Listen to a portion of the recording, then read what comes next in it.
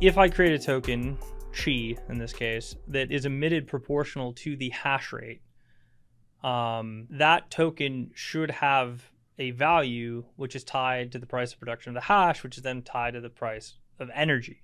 So then chi becomes sort of this energy dollar in some ways. It becomes a numeraire of energy. You're not trying to peg it to something. It's just, it represents sort of like a certain number of hashes. Those hashes have a certain amount of input to produce. That is what chi is, right? Now, the problem, though, that you have is that that has only sort of created an equilibrium behavior for the miners in an equilibrium of demand environment.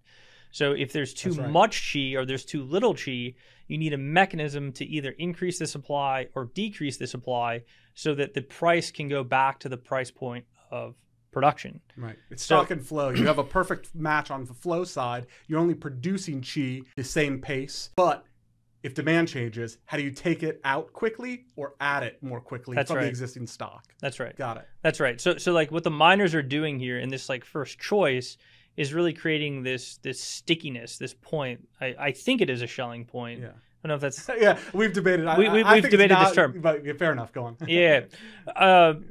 And anyway, you've created a marketable point where the market expects the price to return to an equilibrium, which is the price of production, which is then the price of energy. Now, the question is then, what gives you that mechanism to control the total supply of chi so that it's responsive to changes in demand?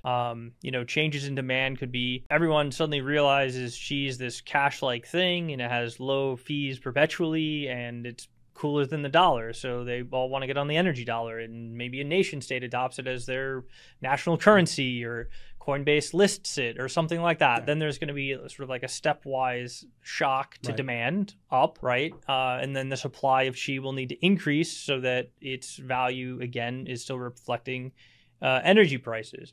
Conversely, maybe a country decides to ban the use of chi in its jurisdiction, which would be a negative shock, and you need to be able to soak supply out of the market. So the idea with the second token, Quai, which is more of a traditional deflationary token, whose issuance is proportional to the logarithm of hash. It's not proportional to hash, but logarithm of hash. That sets it up to be deflationary over time. So its curve sort of logarithmically approaches like a finite value over time.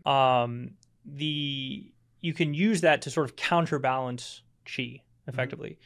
So Quai, because it's deflationary, you should think of it kind of as a store of value. It's going to be quite a bit more volatile. But what it can do is you can create a system wherein you can trade Quai for chi or chi for Quai. And in doing that, you've created a market mechanism that provides issuance and it provides destruction of chi such that chi can always have the right amount of supply in the market. And the way that that's done is really sort of it's a pretty interesting and somewhat beautiful design.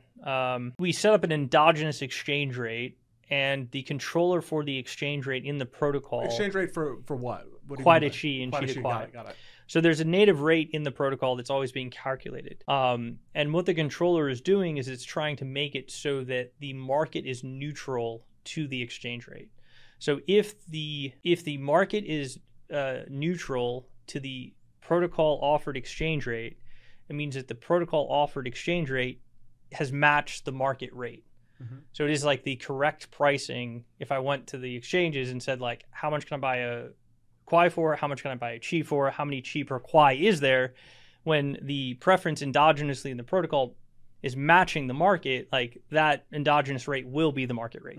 Because if it was high, people then preference trading chi for Quai or Quai for chi, which would then move the exchange rate, right? It would also adjust the supply until the offered rate comes into line with the market rate. And it does that simply by balancing preference. So obviously you can measure how much chi was mined, how much Quai was mined, how much chi was exchanged for Quai, and how much Quai was exchanged for chi. And then all the controller has to do is try to get that to be equal.